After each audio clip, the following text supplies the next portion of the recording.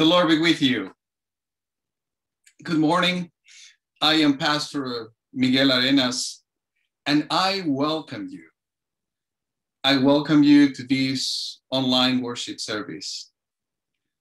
We are so grateful that God has brought you to us online at this time. We have the confidence that God will bless us as we worship together. This morning, we will begin a new sermon series called Happy Birthday. Traditionally, we start the celebration of the birth of the church on the day of Pentecost.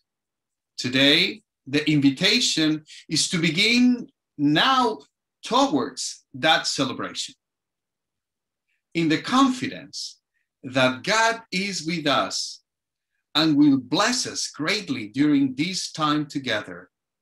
Let us prepare our hearts and minds for our time of worship.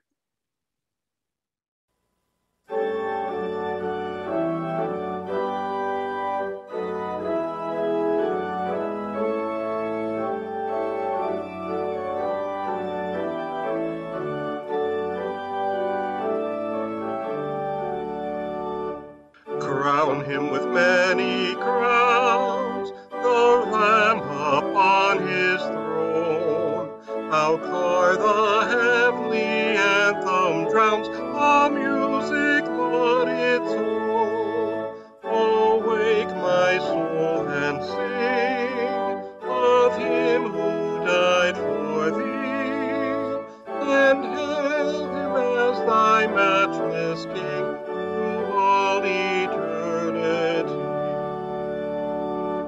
Crown him the Lord of life, who triumphed o'er the grave, and rose victorious in the strife for those he came to save. His glories now we sing, who died and rose on high, who died eternal life to bring, and lives that death may die. Crown him the Lord of love, behold his hands and side, those wounds yet visible above, in beauty glorified. All hail, Redeemer, hail, for thou hast died for me. Thy praise and glory shall not fail throughout eternity.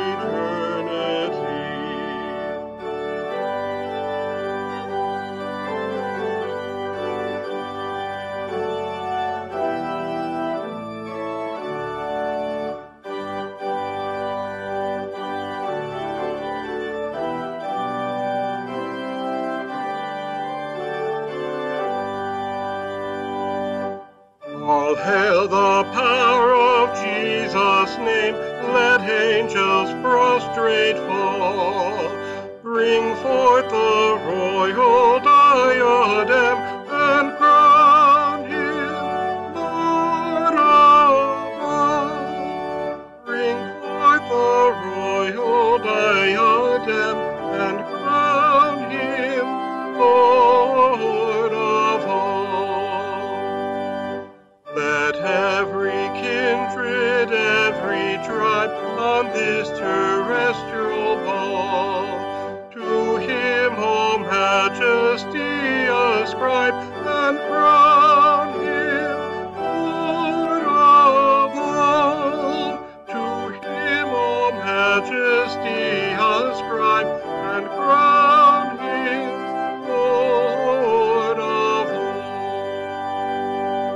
Oh, that with yonder sacred throng we at his feet may fall, we'll join the everlasting song, and crown him Lord of all.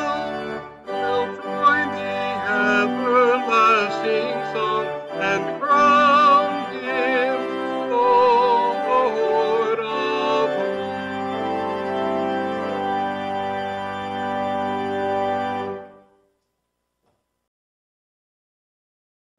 Please join in our unison prayer. Holy God, you have gathered us together as your church, a body of believers who strive to be your heart and hands in the world today. May this time of worship inspire us to continue the work you have called us to do, and may it also challenge us to open our minds and our hearts to discern where you are leading us in this new day. We pray this in the name of our risen Lord. Amen. Hear these words of the early church from the book of Acts. While Peter and John were speaking to the people, the priests, the captain of the temple, and the Sadducees came to them, much annoyed because they were teaching the people and proclaiming that in Jesus there is the resurrection of the dead. So they arrested them and put them in custody until the next day, for it was already evening. But many of those who heard the word believed, and they numbered about 5,000. The next day their rulers, elders, and scribes assembled in Jerusalem, with Annas the high priest, Caiaphas, John, and Alexander, and all who were of the high priestly family. When they had made the prisoners stand in their midst, they inquired, "By what power or by what name did you do this?" Then Peter, filled with the Holy Spirit, said to them, "Rulers of the people and elders, if we are questioned today because of a good deed done to someone who was sick, and are asked how this man has been healed, let it be known to all of you and to all the people of Israel that this man is standing before you in good health by the name of Jesus Christ of Nazareth, whom you crucified, whom God raised from the dead. This Jesus is the stone that was rejected by you, the builders. It has become the cornerstone. There is salvation in no one else, for there is no other name under heaven given among mortals by which we must be saved." This is the word of God for the people of God. Thanks be to God.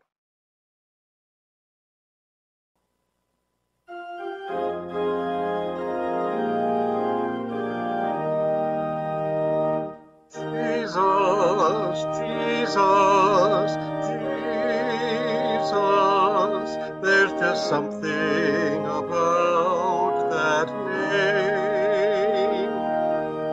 Master, Savior, Jesus, like the fragrance after the rain. Jesus, Jesus, Jesus,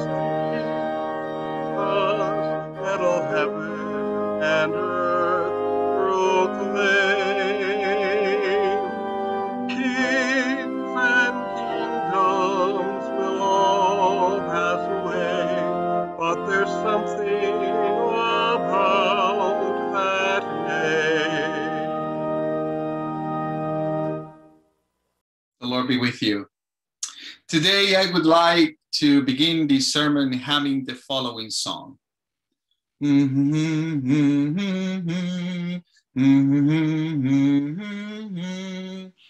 you recognize it? The Happy Birthday Song. This song is now known around the world and must be sung thousands of times every single day. This song was actually composed by Mildred Hill, a school teacher born in Louisville, Kentucky, on June 27, 1859, and along with her younger sister, Patty Smith Hill, who wrote the lyrics for the later version. But Patty first published this song on this day in 1893 as "Good Morning to All" in the book Song Stories for the Kindergarten, as classroom greeting the teachers could sing to their students. The book was translated to French and German and Spanish and Chinese and Japanese and Swedish and had over probably 20 editions. And this song is still the icon for our birthday celebration. But why this song? Are we celebrating someone's birthday today? Well, not that I am aware of, but we are on our way to a big celebration, the day the church was born. We see this day as, and we know this day as Pentecost. So the invitation is to prepare ourselves for that great celebration. That is why our sermon series is called Happy Birthday. I don't know if you had celebrated your birthday in a Mexican restaurant. I have done it a couple of times. And you will see the restaurant crew going to the birthday person table with a cake and a candle, singing happy birthday to you. But if you pay attention, when the crew sings, they don't use the person's name. Still they sing.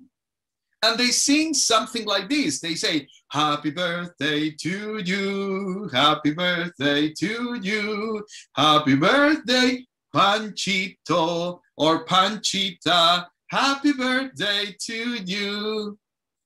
Panchito or Panchita, it will be a generic and not personalized name. You can be named Peter or John or Mary or Sarah, but you will always be Panchita or Panchito in this particular version of the song.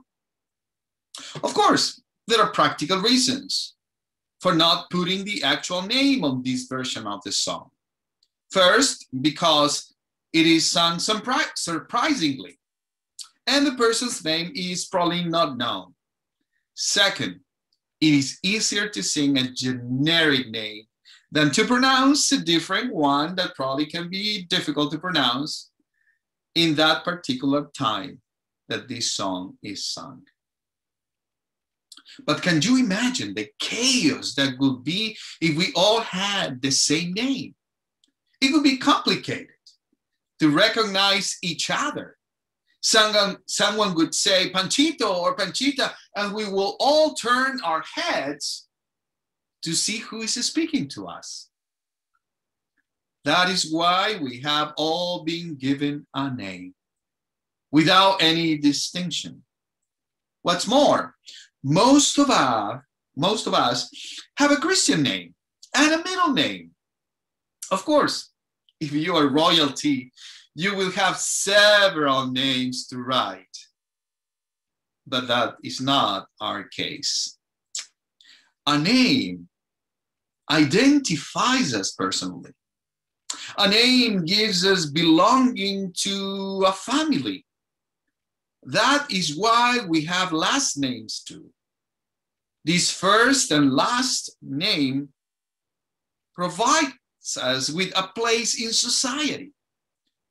Our name will accompany us for the rest of our life, because this name is part of our identity. Our Bible text this morning speaks about identity. Peter and John are preaching in the temple of Jerusalem, but what they preach creates conflict for the temple religious authorities. These disciples preach the risen Christ.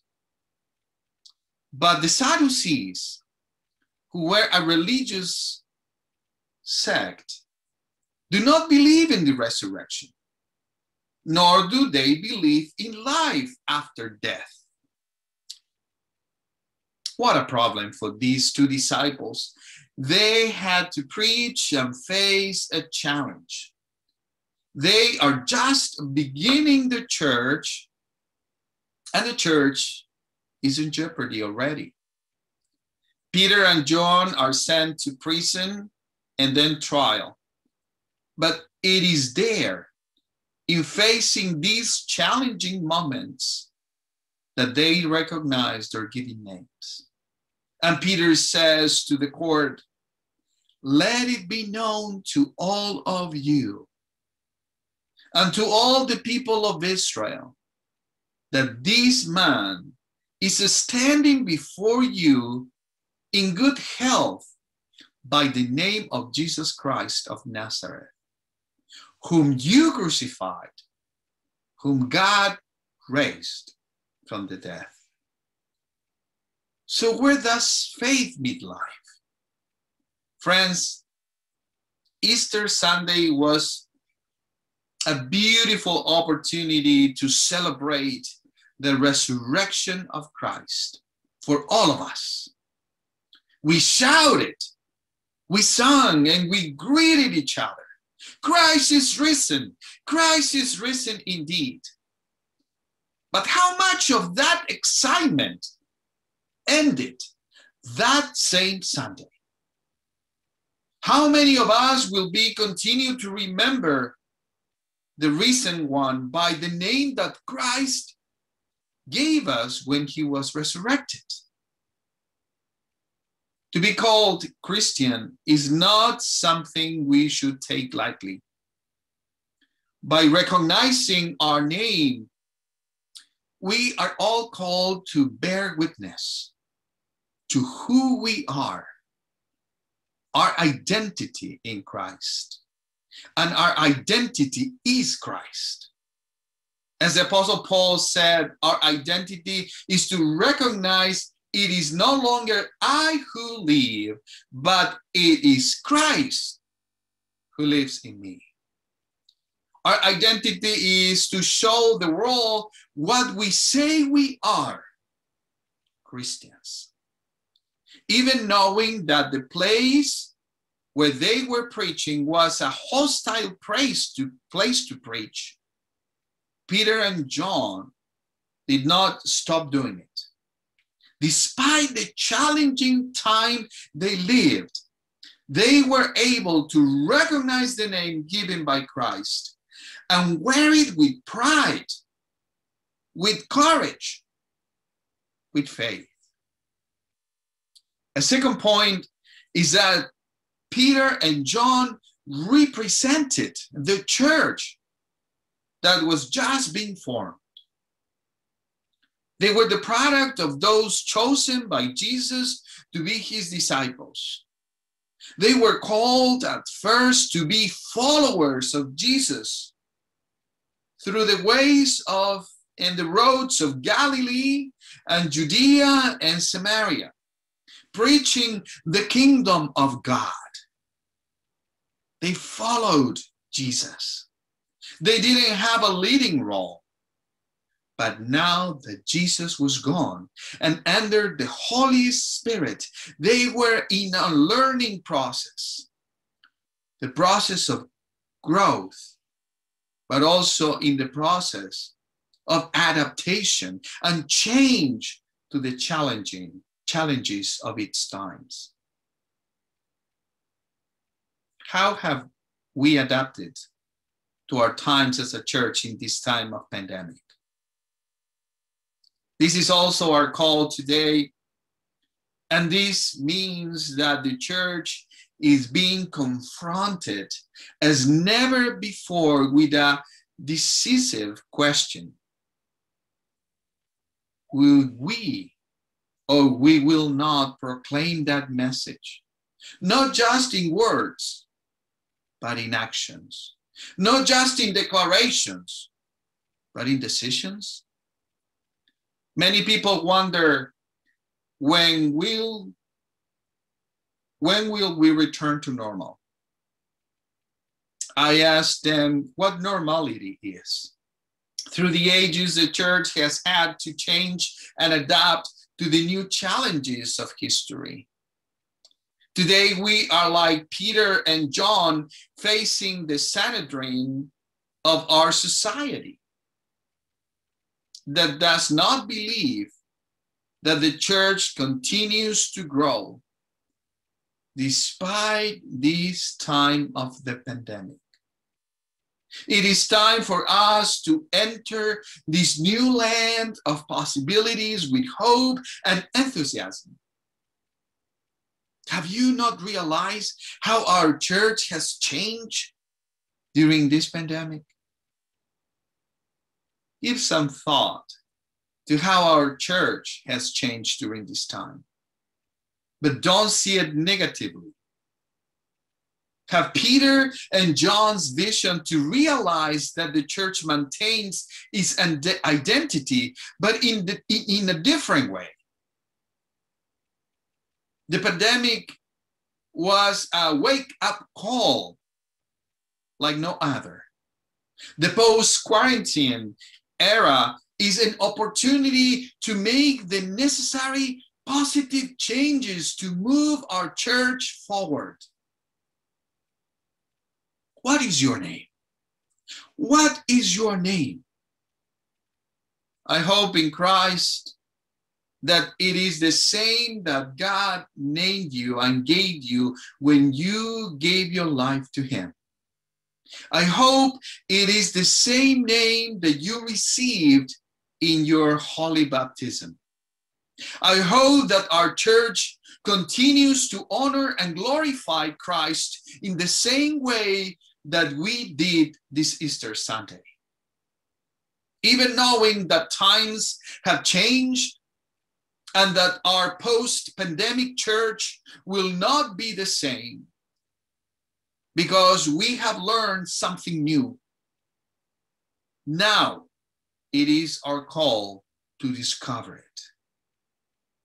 May God guide us during this time of discernment to know how to respond to others when we are asked who we are. Amen.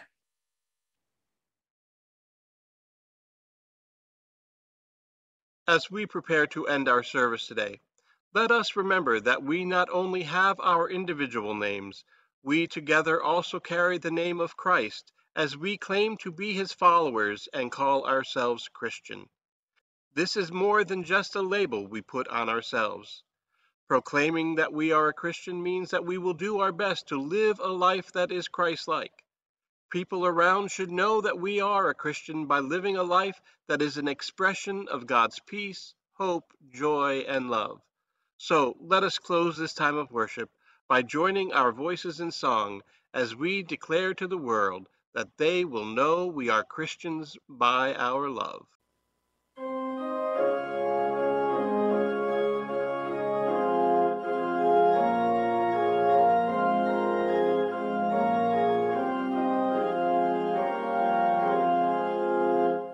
We are one in the Spirit, we are one in the Lord, we are one in the Spirit, we are one in the Lord, and we pray that all unity may one day be restored, and they'll know we are Christians by our love, by our love. Yes, they'll know we are Christians by our love. We will walk with each other, we will walk hand in hand, we will walk with each other, we will walk hand in hand, and together we'll spread the news that God is in our land, and they'll know we are Christians by our love, by our love. Yes, they'll know we are Christians by our love. We will work with each other, we will work side by side, we will work with each other, we will work side by side, and we'll guard human dignity and save human pride, and they'll know we are Christians by our love, by our love. Yes, they'll know we are Christians by our love.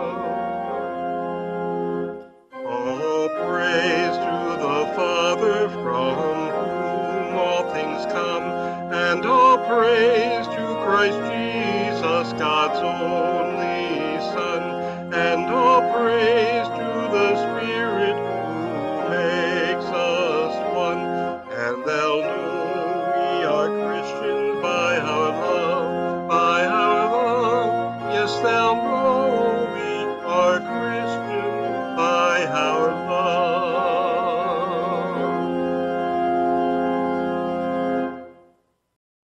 Now let us receive the benediction. Let us pray. Now Let us go from this place into the world, knowing that God gave us a name to honor and glorify, Jesus' name, by proclaiming his deeds and word and action. May the grace of the Lord Jesus Christ and the love of God and the communion of the Holy Spirit be with you all. Amen.